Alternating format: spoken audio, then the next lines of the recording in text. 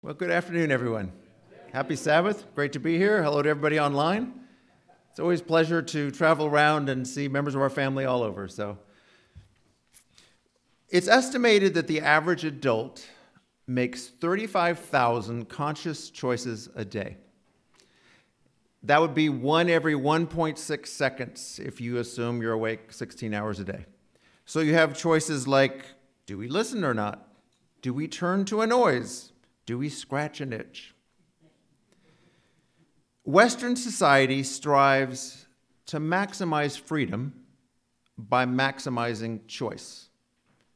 But what comes with each choice we make is a consequence, either good or bad. I'd like to start today's message by sharing some thoughts from a very good TED Talk by a gentleman named Barry Schwartz. It has about 16 million views. Say you look at your normal average supermarket and want to buy salad dressing. A typical supermarket would have around 125 different salad dressings. And if you count the 10 extra virgin olive oils and 12 balsamic vinegars, you could make a whole lot more varieties. Say you wanted to set up a stereo system and you go to a normal large electronics store. Basic stereo system. So you would have your speakers, your CD players, tuner, amp, tape player, or your equivalent today. You would have, on average, about 6.5 million options you could put together between what they would offer. Technology today enables us to work every minute of every day from anywhere on the planet. Now, that's a blessing. It's a luxury. But that incredible freedom of choice also requires us to make a decision over and over and over about whether we should or shouldn't be working. So say you go to your child's sporting event, and on your hip pocket is your cell phone that has not only the phone, but access to your work email. Even if it's shut off, your brain is processing the whole time, wondering, should I answer this call? Should I respond to that email? Should I send that letter? And even if you don't, the experience is different than it would have been otherwise. All of this choice has two negative effects Dr. Schwartz speaks on. One effect, paradoxically, is that it produces paralysis rather than liberation. With so many options to choose from, people find it very difficult to choose at all. And he cited this fascinating research. You probably know the company Vanguard and their voluntary retirement plans. They show that for every 10 mutual funds offered by an employer, the rate of participation goes down 2%.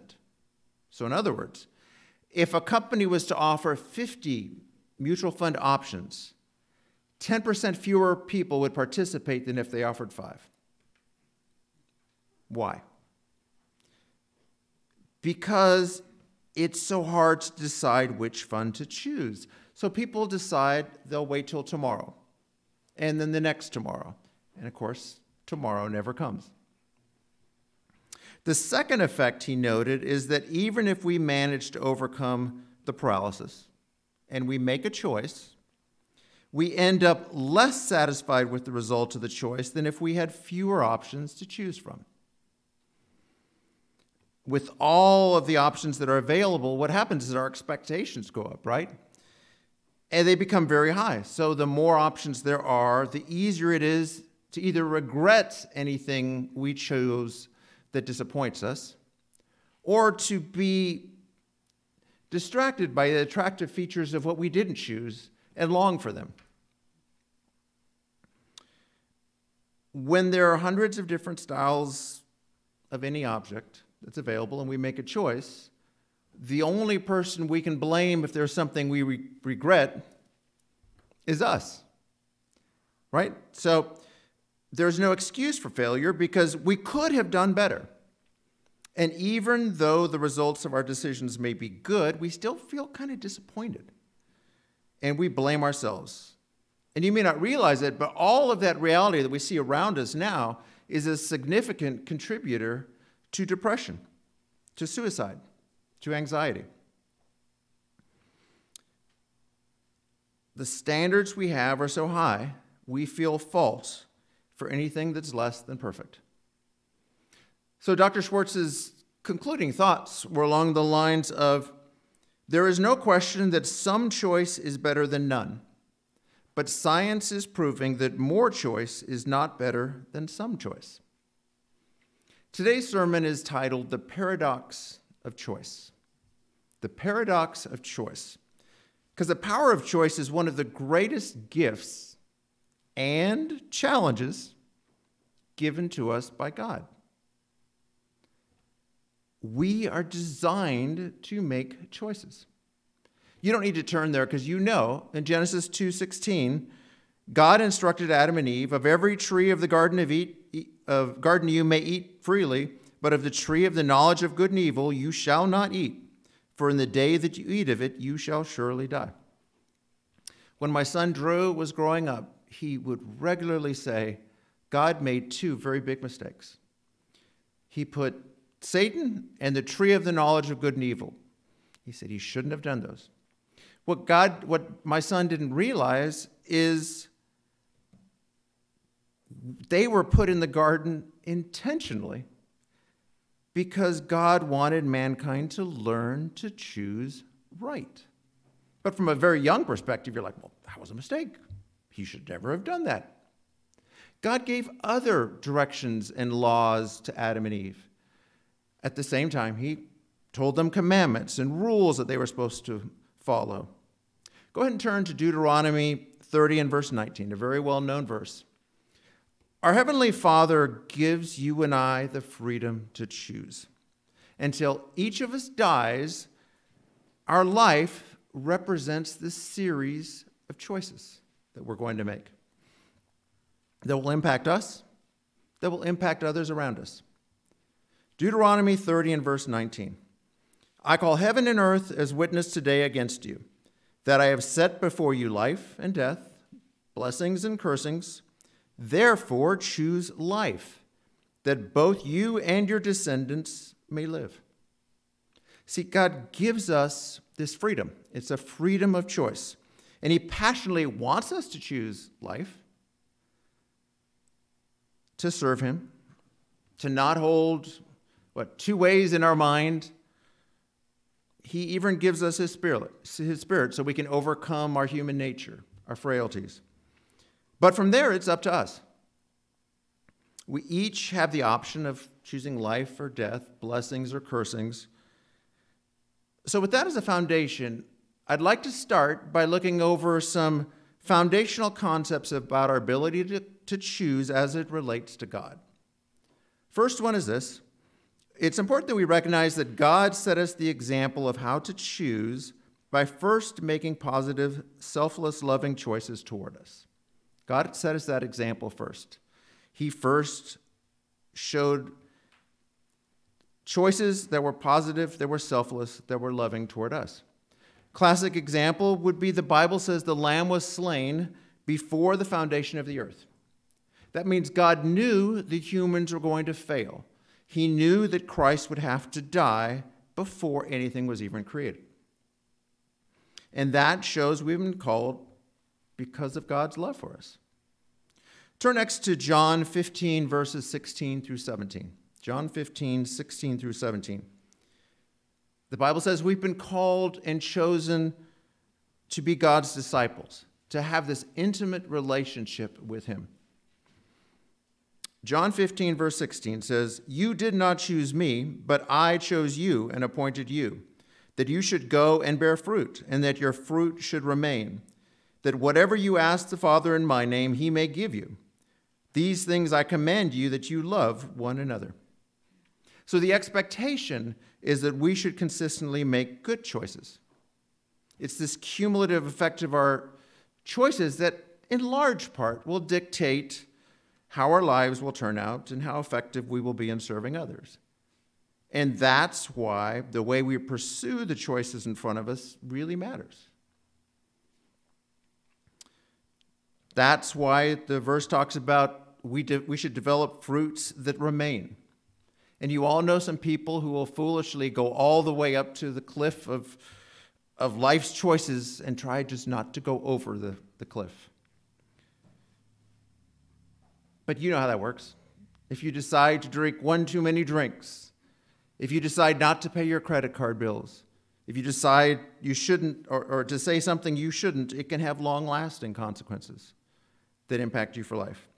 As best-selling leadership coach John Maxwell said, life is a matter of choices, and every choice makes you. Every choice makes you.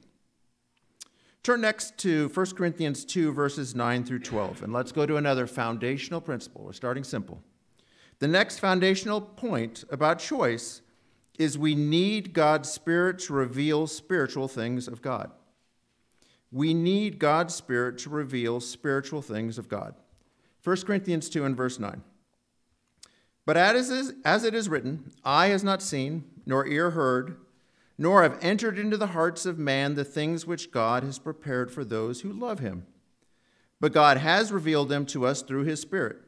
For the Spirit searches all things, yes, the deep things of God. For what man knows the things of a man except the spirit of the man which is in him? Even so, no one, key phrase there, no one knows the things of God except the Spirit of God. See, people either think truth comes from within us or from outside us. And honestly, I think we can have too much reverence for the thoughts of humans. And we can say, wow, look at that amazing thing that somebody invented. Or, wow, look at how brilliant somebody was to make this scientific discovery. Friends, those are physical things. A fundamental and a critical understanding to realize is that absolutely no spiritual truth comes from within us. That's what the verse said. Zero, zilch. So that's why the world can think things like keeping the Sabbath, attending the feast, living toward others in the way the Bible commands are silly. But those are among the many things that are spiritually discerned. And so the Bible points out and will tell us that Christ is the only way, is the only truth. It means more than just a phrase. It's a concept saying, this is the way we can understand spiritual things, and it only comes through God's Spirit. Otherwise, we view the world through a lens that's missing concepts that really, really matter. Okay, let's move on to another very foundational principle. There are areas where God clearly commands his will and his expectations. There are areas where God clearly commands his will and his expectations. 10 commandments. There are 10 choices, right? Very black and white. And there are others. You look through the Bible, and we are commanded in direct statements to repent, to be baptized, to pay tithes. But please, understand these are the clearer black and white areas from God where right choices should be easier for us. The Bible also has areas where we can discern the implied will of God, right?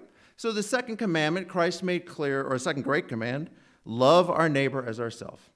We don't need this long do and don't list to know we should treat others as we would want to be treated. The truth is there is so much more to choice beyond what is commanded or obviously implied in the Bible. That is why choices are so tough.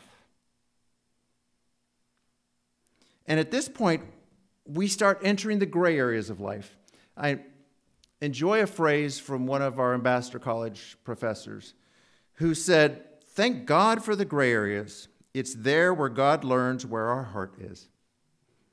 Thank God for the gray areas. It's there where God learns where our heart is. How does he do that? Well, it's by the choices we make.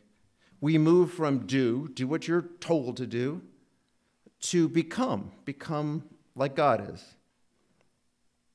Let me share some excerpts excerpts now from another excellent TED Talk. This one is by a lady named Dr. Ruth Chang, and it has about 9 million views. Picture in your mind a hard choice that you're going to be facing in the near future. It could be any of a lot of things. It might be, for example, between two careers, selecting a place to live, who to marry, whether to have children, whether to care for an ailing parent. Most likely what you were thinking about was something that was big, something that was momentous, something that mattered to you. And when we think of those things, they can make us anxious, right? They can make us nervous. What does the Bible say? Gnash our teeth. Well, what makes a choice hard is the way alternatives relate. And that's an important principle to think about as we learn about choices. What makes a choice hard is the way alternatives relate. Because in an easy choice, one is better than another. In a hard choice, one is better in some ways, and another is better in other ways, and neither is better overall. Ruth Chang argues that the fear of the unknown, while this common motivation when dealing with hard choices, really rests on a misconception. It's a mistake to think that in a hard choice, one alternative really is better than another. That's a mistake we make in how we process. Our nature, since we don't know which to pick, then is we oftentimes will take the least risky path, right? But even when you have two alternatives and you actually have all the facts available, a choice can be still hard. Hard choices are not hard because you're ignorant. They're hard because there is no best option. Now, if there's no best option, if the scales don't tip in favor of one alternative over another, then surely the alternative must be they're equally good. That sound good to you? They're equally good. So maybe the right thing to say in hard choices is they're between equally good options. But wait, that can't be. You can rule that one out pretty easily. If alternatives are equally good, then you should just flip a coin between them. What job to take? Flip a coin. Where to live? Who to marry? You guys aren't buying that one. Just flip a coin on who to marry. Here's another proof that shows that wouldn't be correct. If you start with two things that are equally good and you make one slightly better, then that should be the obvious choice, right? So if you're trying to figure out between two jobs and I give you $500 more a year, then that should be a no-brainer, right? Well, no, that's not how it works, is it? So now we've got a puzzle, right? We have two jobs. Neither is better than the other, nor are they equally good. How are we supposed to choose? So Dr. Chang points out a puzzle arises because of this unreflective assumption we make about value. We unwittingly assume that values like justice and beauty and kindness are akin to scientific quantities like length and mass and weight. If you look at anything and you do a comparative question on something that is not involving value, such as which of two suitcases is heavier, well, you only have three options. It's greater, it's lesser, it's equal. Right? Those are the only possible options between any two real numbers. But that isn't the case with values.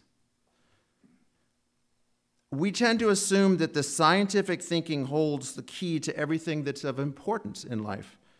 But what works in the one world, the stuff of that world, is not the same for the stuff of the other world. In her words, we shouldn't assume the world of is, of length and weight, has the same structure as the world of ought, of what we should do. With me so far?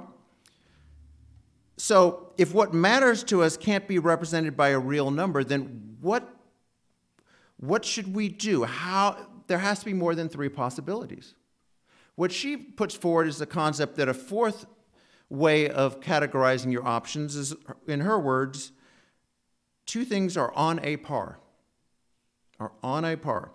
When alternatives are on a par, it may matter very much which we choose, but one alternative isn't better than the other.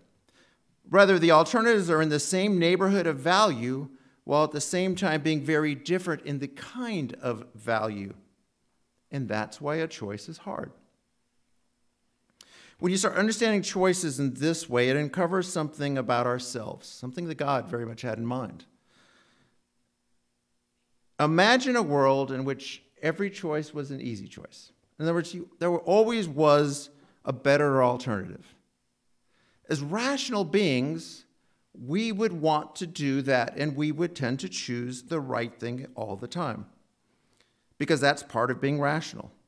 But when an alternative is on a par, it's in this space of hard choices that we get to exercise our normative powers.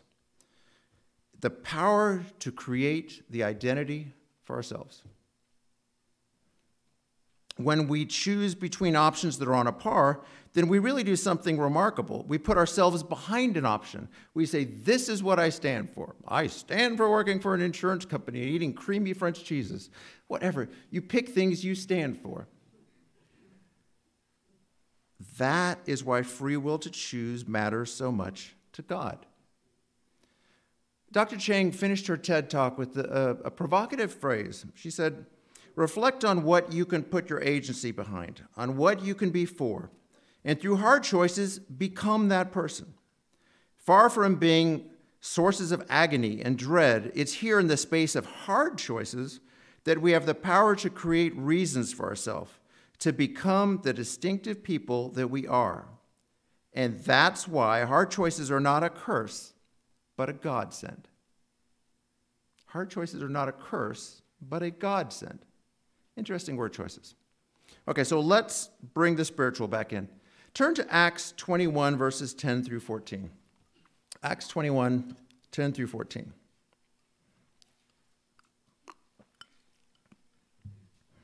The next lesson. Understand that multiple choices can be led by the Holy Spirit, can end in different opinions, and both be right. Acts 21, starting in verse 10. And as we stayed many days, a certain prophet named Agabus came down from Judea. When he had come to us, he took Paul's belt, bound his own hands and feet, and said, thus says the Holy Spirit, so shall the Jews at Jerusalem bind the man who owns this belt, and deliver him into the hands of the Gentiles. Now when he heard these things, both we and those from that place pleaded with him not to go to Jerusalem. Then Paul answered, what do you mean by weeping and breaking my heart? For I am ready not only to be bound, but also to die at Jerusalem for the name of the Lord Jesus. So when he would not be persuaded, we ceased, saying, the will of the Lord be done. So here you find two God-fearing groups that each interpreted the prophet's message differently. What was the will of God? The prophet just warned and said that Paul would be bound if he went. Who was right? See, both can be led by the Holy Spirit and end up in different opinions. And you find a similar situation where you have the situation of Paul and Barnabas had this dispute over whether to take Mark with them because he'd gone AWOL. A better question to ask in these scenarios is, was God's will still advanced despite these disagreements? And in both these cases, we know God caused good to come from them. The point is, there aren't perfect choices in most of what we face in life. There aren't. Sometimes we can study and we can pray, but we still do not fully know God's will because we don't walk around with this Urim and Thummim. The Bible has a lot of examples of people coming to different conclusions with the same facts. And the same thing happens today. The General Council of Elders makes administrative decisions. Elders are asked to pray and to fast over their ballots. Some will vote for a proposal, others against it. Which elders, right? Can both be guided by the Holy Spirit but disagree? Absolutely. That's part of what God is creating for us as thinking beings. The lesson is God influences and he helps us as we collectively strive to learn to think like him. And then he teaches us through the resulting consequences and the residual choices we make based on whatever initial choice we make. Now, this applies to us daily in how we interact with each other. When opinions differ, do we choose to let ourselves get sucked into polarizing conversations that can divide us? We were talking about that yesterday. It's a very tribalistic world these days. Satan loves division. Satan loves controversy. Or do we rather focus on being this united family of growing together in God's righteousness? Because God loves unity. God loves peace. We are supposed to be peacemakers, which means evaluating if our being right with an opinion is worth threatening the peace that God loves and is building. Okay, let's move on to another key realization about choices. There are many gray areas, right? We all understand. There's a lot of gray areas when it comes to choices. If a person can clearly see two sides, one is right, one is wrong, our natural nature is to choose the right. Outside of the process Satan uses attacking our lusts and our desires to sway us towards sin, we are rarely equally attracted to both good and evil. So where does that take us? Life usually boils down to decisions between right and right. Now, that's a different way of looking at things, but realize that you're making 35,000 decisions a day. They're usually between right and right. A classic example is a married person debating if they should try to advance rapidly and get an evening MBA while staying fully employed, or put that off and be home evenings to help their partner raise their children. All right, well, let's look those over. Building financial ability to provide, good. Building a strong family, good. Both are right. Choices between right and right aren't between perfect and less. That's where we beat ourselves up along the way. Let's review, well, actually, let me finish that thought. They're usually between positive and negative consequences from either choice. That's what it plays into. That's what God is helping us learn. Let's review this biblical example by turning to Genesis 13, verses 7 through 13. Genesis 13, 7 through 13. See, we don't always think in terms of consequences. That's not where we tend to go. And we can struggle, if we're being honest, to even look at negative consequences when we really want to do something, right? That's where we get our self-justification coming in. But even as we work through, we're supposed to learn through these tough decisions to gain wisdom, to gain experience of choosing rightly and considering factors outside ourselves. But as we see in this next example, even if you make a right choice, what often happens is we follow the right choice with the wrong one very, very quickly. Well-known example here with Abraham and Lot. Genesis 13 and verse 7. And there was strife between the herdsmen of Abram's livestock and the herdsmen of Lot's livestock. The Canaanites and the Perizzites then dwelt in the land. So Abram said to Lot, please, let there be no strife between you and me, and between my herdsmen and your herdsmen, for we are brethren. Is not the whole land before you? Please separate from me. If you take the left, then I will go to the right. If you go to the right, then I will go to the left. Again, please, look at the situation. Abram offered a choice between right and left, however he would have divided it. Abram knew God was going to bless him either way because it was promised. We next see the factors that Lot considered when he made his choice. And Lot lifted his eyes and saw the plain of the Jordan, and that it was well watered everywhere before the Lord destroyed Sodom and Gomorrah. Like the garden of the Lord, like the land of Egypt as you go toward Zoar. You know, it's pretty hard to praise a land more than comparing it to the Garden of Eden, right? What Lot did not fully factor in, though, was the residual choices that would follow. So we continue. Then Lot chose for himself all, keyword, think about that one, all the plain of Jordan, and Lot journeyed east. As they separated from each other, Abram dwelt in the land of Canaan, and Lot dwelt in the cities of the plain and pitched his tent even as far as Sodom. But the men of Sodom were exceedingly wicked and sinful against the Lord. See, remember, Lot looked out and he saw that all the plain of the Jordan was good. It all was well watered. The key mistake Lot made is he placed his dwelling place next to Sodom, by the walls by definition. Chapter 14 shows the consequences, and here's where we were joking last night that it's a whole lot easier to just say King 1, King 2, King 3. I'm going to butcher these names, but we'll give it a shot. And it came to pass in the day of Amraphel, king of Shinar, Arioch, king of Elasar, Chedorlaomer, which wins, and he's the hardest name to pronounce of all those, king of Elam, and Tidal, king of nations, that they made war with Bera, king of Sodom, Bersha, king of Gomorrah, Shenab, king of Admah, and Shemabar, king of Zeboim, and the king of Bela, that is Zoar. All these joined together in the valley of Siddim, that is the Salt Sea. 12 years they served Chedorlaomer. In the 13th year they rebelled. We'll continue in verse 10. Now the valley of Siddim was full of asphalt pits, and the king of Sodom and Gomorrah fled. Some fell there, and the remainder fled to the mountains. Then they took all the goods of Sodom and Gomorrah and all the provisions and went their way. They also took Lot, Abram's brother's son, who dwelt in Sodom, and his goods, and departed. Why was Lot taken captive?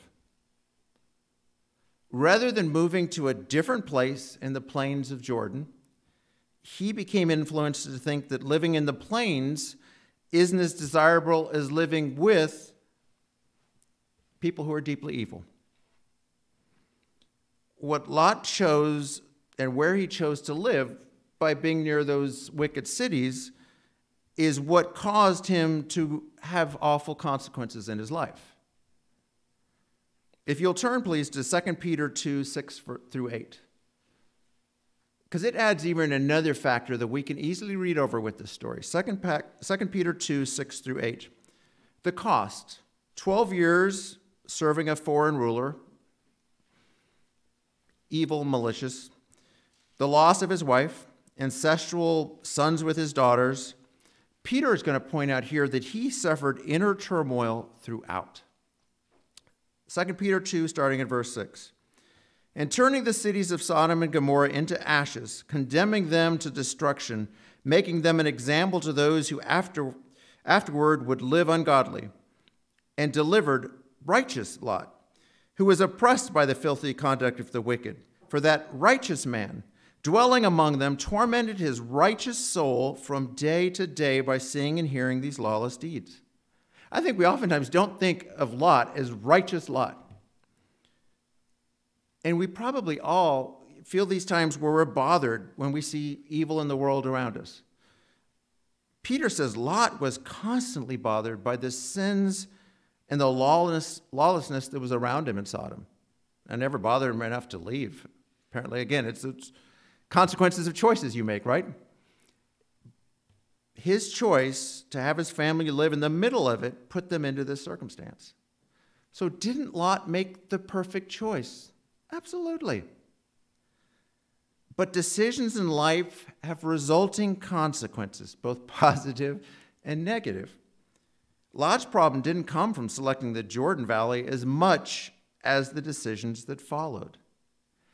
And we're similar. We're all in this process of learning.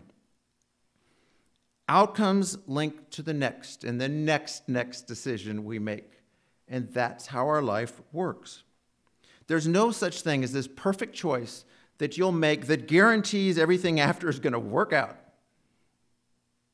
Instead, they're just decisions that are followed by another decision and so forth.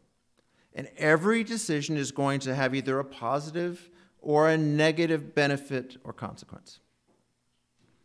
And bad ongoing decisions after Lot's initial choice are what cost him his future son-in-laws and his wife. So with each choice, we need to learn to make better decisions the next time. That's what God is wanting us to learn.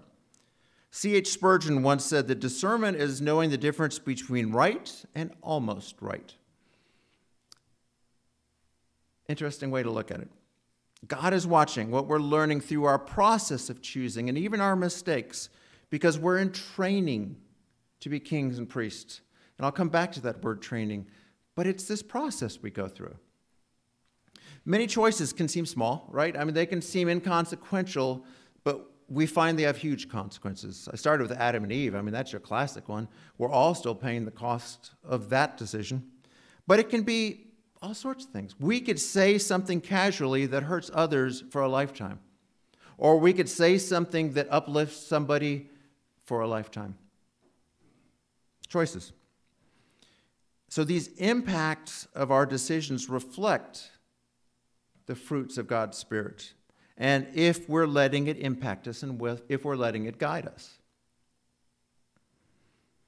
Okay, let's transition to another important concept to understand. Say you make perfect choices throughout your life. Okay? Would you then have a perfect life? If you make perfect choices throughout your life, would you have a perfect life? Now, we can answer that intuitively, but I challenge you to look back over times where you have said, I did this right, why didn't it work out? When we do that, we're working that math equation in our head. Think of the example of Joseph. It's the obvious answer to that one. Potiphar's wife made ongoing sexual advances toward him. This beautiful woman in an empty house with a single man throwing herself sexually at him over and over. And Joseph had the integrity, and he rejected this serious temptation that men fall for every day in this world. Joseph made the right choice, and how did that work out for him? It ended with dire consequences. Years in an Egyptian jail where you weren't even guaranteed bed or food. We're in this process of learning that there is no such thing as perfect choices and perfect decisions. The critical lesson is that Joseph continued making right choices daily, even in jail, and then God blessed him. Many people live their life not thinking of the repercussions of choices we make. But all choices have consequences. Even not making a choice is a choice, and it brings consequences. You can make an equation to that, frankly, with a Laodicean attitude, lukewarm. Because in many ways, that's what they did. It's this mindset of avoiding, of doing nothing. And I guarantee you they had justification for why that was the right thing. Not choosing was a better choice, would be what somebody would argue if you've met people who go down that process. Let's now consider how we're impacted by other people's choices. Because that's another factor we have to consider in this. God permits bad and hurtful choices by people, right? God allows things to happen that are not according to his desires because he desires to allow all individuals to have free moral agency, the freedom to choose. So put that in practice. It's this crucial part of God's plan because God wants to develop family members who choose righteous character. That means people will also choose to do evil, to impact God's people daily. We will be victims of the freedom of choice that God allowed. God didn't set this up to create robots. He could have. But that's not, we love our appliances in our house. We're not going to marry one. That's not what God's trying to do. And so along the way, God hates evil, but he's not going to shield you from it entirely. He's going to allow things to happen which can include the murder of a person in his family. God wants us to choose for ourselves what is right and wrong, and that's ultimately how God will choose those in his kingdom. Turn to Proverbs 2, verses 1 through 9. Proverbs 2, verses 1 through 9. So we make choices, even when we don't realize it. Good choices start by seeking godly wisdom. That's a foundational principle that we need to think about. We have to pray for. Choosing wisely is this journey that we're on, and we need to discern each moment in our life what is the best choice possible in a situation, and grow and learn from those. Proverbs 2, starting in verse 1. My son, if you receive my words and treasure my commands within you, so that you incline your ear to wisdom and apply your heart to understanding. Yes, if you cry out for discernment and lift up your voice for understanding, if you seek her as silver and search for her as for hidden treasures, then you will understand the fear of the Lord and find the knowledge of God. For the Lord gives wisdom. From his mouth comes knowledge and understanding. He stores up sound wisdom for the upright. He is a shield to those who walk uprightly. He guards the path of justice and preserves the way of his saints. Then you will understand righteousness and justice, equity, and every good path. So let's define a couple phrases here. Wisdom is the proper application of knowledge and experience. Even beyond wisdom, we saw the word discernment. Discernment refers to the ability to show good judgment, differentiating between right and wrong. It's this combination of wisdom and discernment that helps us with our daily decisions, helps us to consider consequences. That's what God wants us growing in. But as we've covered, a knowledge of God's word is very, very important. It helps tremendously. But life's choices are not just about Scripture saying we can or can't do anything. You're making 35,000 conscious decisions a day. And that's why you should be asking God to help. That's why we pray. That's why we talk to God and we seek his Spirit working in us. Turn to Romans 12, verses 1 through 2. Romans 12, verses 1 through 2. That's why in your prayers you should ask for things like wisdom and understanding and discernment and direction. We can learn from other wise people around us too. Romans 12, verse 1. I beseech you, therefore, brethren, by the mercies of God, that you present your bodies a living sacrifice, holy, acceptable to God, which is your reasonable service. And do not be conformed to this world, but be transformed by the renewing of your mind, that you may prove what is that good and acceptable and perfect will of God. I think this is one of those sections of Scripture that's easiest if you go backwards through the verses. To know the perfect will of God. All right, we all would like that, right? Then we must transform our mind to think less carnally and more spiritually and not be conformed to the world, because conformity is this very, very dangerous place with God. And that goes back to the verse that I read at the very beginning, that spiritual things are only discerned by God's Spirit, not by us. So we must be transformed by the renewing of our mind, and we must surrender our will to God, which is that humbling little phrase, that's your reasonable service. But that's what's being pointed out. Turn now to Hebrews 4 and verse 12. We're going to expand on this thought a little bit. Hebrews 4 and verse 12.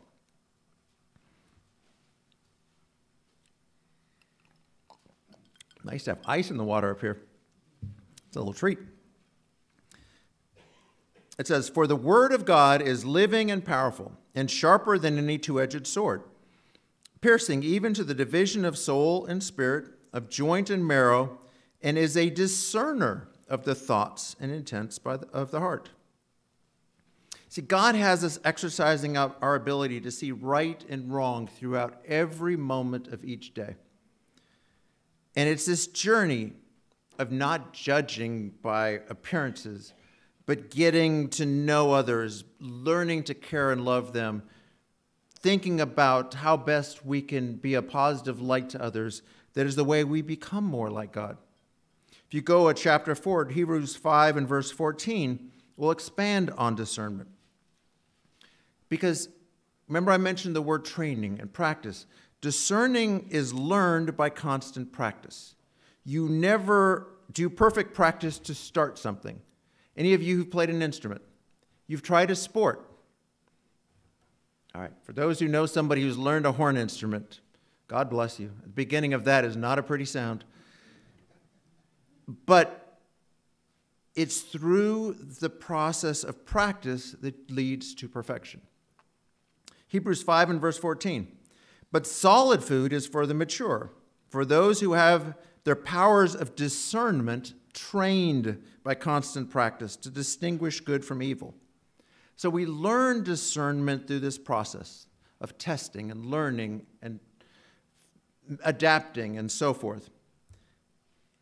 It's the way we build sound judgment. And as we grow to differentiate right from wrong, we learn to factor in consequences better. We learn to sacrifice more. We learn to make better decisions. But please understand, even if understanding and wisdom and discernment are with you, that's not enough.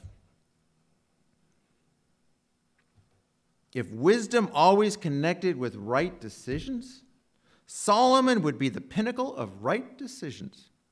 Right? I mean, he had this epic level of wisdom. So let's go back to the definitions again. Think it through. Wisdom is the proper application of knowledge and experience. Discernment is differentiating between right and wrong. Righteousness is choosing to go the right path. We need righteousness. You know, as parents, we tend to watch how our children work through a choice, how they think through the scenarios to see their thought process. Will they seek input? Will they pray about a choice? Will they consider how it impacts others? God is doing the exact same thing with us. God wants to know if we want to please him. Will we follow God's way and believe what the Bible says? Because we've been given this very, very incredible opportunity. And our biggest challenge as humans is we don't always trust in God, and therefore we make bad decisions. Obedience is that's why obedience is so critical to this process of salvation. Because if we don't, here's a thought to think on. If we don't obey the things that God has shown to clearly be his will, think of how I started the sermon, why would we think God would reveal any more information regarding his will for gray areas in our life? That's why God wants us to focus on living righteously, not just getting through each day. And he will guide us when we seek and obey him. Turn, please, to Proverbs 3, verses 5 through 7. Proverbs 3, 5 through 7. The more we have God living in us and are surrendering to his Spirit and his will, the more we please God. And he tells us in the Bible how he wants us to live.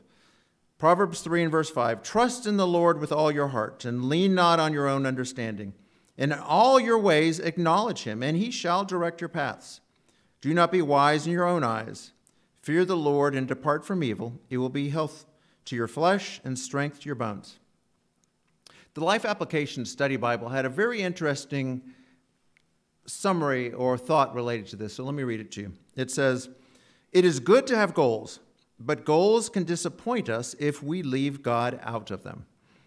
There is no point in making plans as though God does not exist, because the future is in his hands.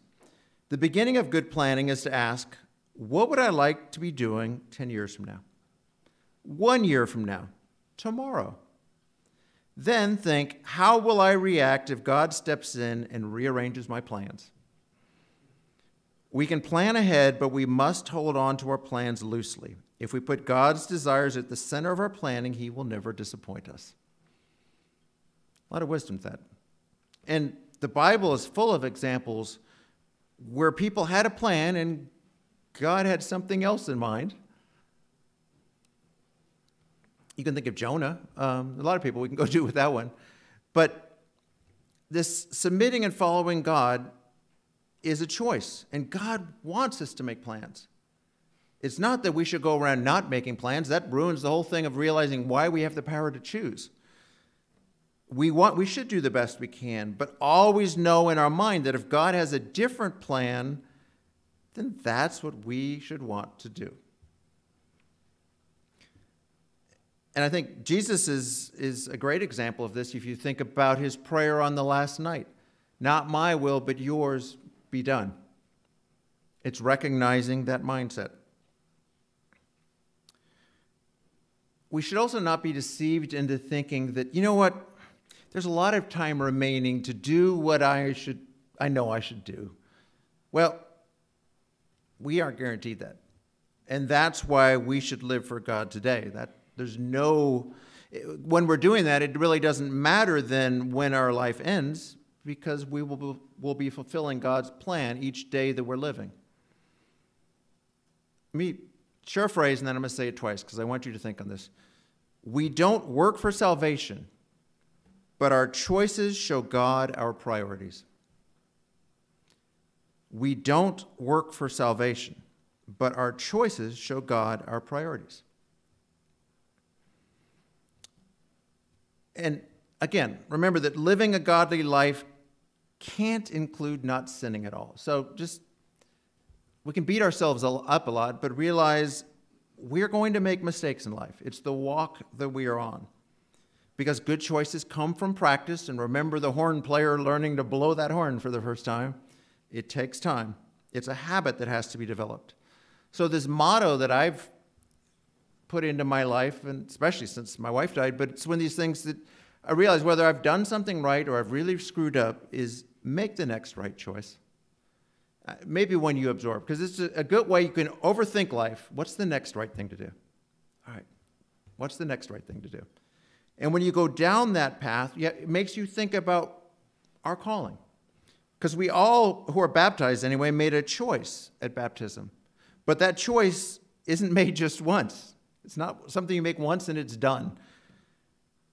It's made daily in every choice that follows it, right? We are supposed to then develop godly character by the choices we do to build God's Spirit in us and how we let it truly change us from the inside out. If you will turn to Proverbs 2, verses 11 through 13. Reflect on your day. Do your choices today reflect that God is living in you? Do they reflect Christ's character? How you have treated others, how you've talked to others, how you've used your money, I don't know. Does that reflect God? Because everything we do each day is either choosing to serve God or human reason. Are we reflecting a decisioning path that shines on him? And that's why it starts with prayer and study and fasting and meditation. Proverbs 2 and verse 11. Discretion will preserve you. Understanding will keep you to deliver you from the ways of evil, from the man who speaks perverse things, from those who leave the paths of uprightness to walk in the ways of darkness. See, making the right choice gives you strength to make the next right choice, or the same one again, if you face it. It builds righteousness. It builds character. And if you can ever be in one of those modes where you feel, it's too much. I don't know how I'm going to get out of this. It's just overwhelming me. I think that's where we go back to the example we shared earlier with Joseph. He had to have felt it. He was making right choices, and he was in prison, and he was having a lot of challenging things happen to him. But the lessons for us from his life is that if we stick to the right choices, our future can be excellent as well. Just may not be on our timing exactly. If you'll turn to 1 Corinthians 13, verses 1 through 3. I don't know if you ever thought about it, but the love chapter is the choice chapter. Because love is an action. Love is a choice. We do it because we want to, even when it's hard. So I'm going to read this to you, and I'm going to change a couple words in here to highlight that. And it highlights why it's our highest calling. 1 Corinthians 13, verse 1. Though I speak with the tongues of men and of angels, but don't make the choice to have love, I have become sounding brass or a clanging cymbal. And though I have the gift of prophecy and understand all mysteries and all knowledge, and though I have all faith so that I could remove mountains, but don't make the choice to have love, I am nothing. And though I bestow all my goods to feed the poor, and though I give my body to be burned, but don't make the choice to have love, it profits me nothing. See, love is this lofty ideal if we don't choose it. Character is developed by this continual conscious choice. That's why God started the Garden of Eden with it. That's why it's so foundational to what we do every day. Attitude. Oh, we just came through Thanksgiving. Thankfulness. Attitude. Happiness. Optimism. Kindness. Giving. Respect. They're all choices. Everything we do daily is choices. And you know kids who will say, are we there yet? So I'll turn that back to you. Has God completed his work in your life? Nope. We're still a work in progress, right? We're still learning our way through. Our character is what we're building and what must become perfect. Matthew 5:48 says, therefore you shall be perfect just as your Father in heaven is perfect. But please realize that's an incorrect translation. Perfect isn't a state of existence. Perfect comes from the root word meaning end or goal. Be is a future tense word, better translated become. So it's this goal, it's this standard to set for us to grow toward. That's what's being spoken of here. Let me, as I finish here, weave perfection in choice. And I'm going to read 3 sentences, and then I'm going to read them to you again. But think on how they tie together. Our calling is an exercise in discernment, the evidence being found in our choices. We're to live out our intents, and in so doing, we move toward perfection like God is. I'll read that again. Our calling is an exercise in discernment. That's what our calling, that's what we were called to do. That's why it started in the Garden of Eden. The evidence being found in our choices. We're to live out our intent, and in doing so, we move toward perfection like God is. See, none of us have suffered anywhere near what Christ did. And yet, if we're being honest, we've all at one time or another said, it's too much, this current challenge, it's more than I can handle. Jesus chose to go through it. It was his choice from before creation, actually, which is why it's even more mind-blowing. He didn't choose the easy way that felt the best. He chose the way that gave us life. Why? Because he loved us. God ultimately wants to have the confidence to know that we are able to make good decisions and right decisions like his son did. That's what we're being evaluated on. And that's why he gave us free will. We won't ever make decisions perfectly daily. We will make bad decisions, but those are ones we can learn from. Those are what we will grow through, and it's what we become when we finish the process that's most important, right? That's the summary of our calling. We were given, like I read earlier on, this choice between life and death, and what God wants us to realize is the choices we make us. So choose wisely.